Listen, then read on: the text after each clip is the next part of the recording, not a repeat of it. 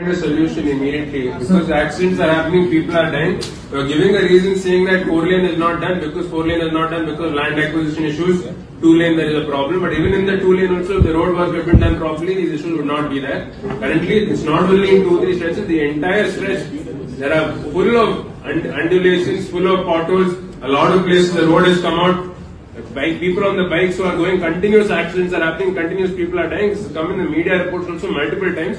I've already given a letter to the chief engineer of the PWD to give a letter for quality assurance report. You have to give a quality report and you have to get it done immediately, or else some action has to be taken against the contractor, the officers who have done this. Somebody has to face the consequences of this. How long will it take to get this done? So I will check on that. कितना time लगेगा? आप कितने time तक मुझे details दोगे? मैं अभी just 1 अगस्त से ज्वाइन हुआ हूँ सर। 1 अगस्त से ज्वाइन हुए हो?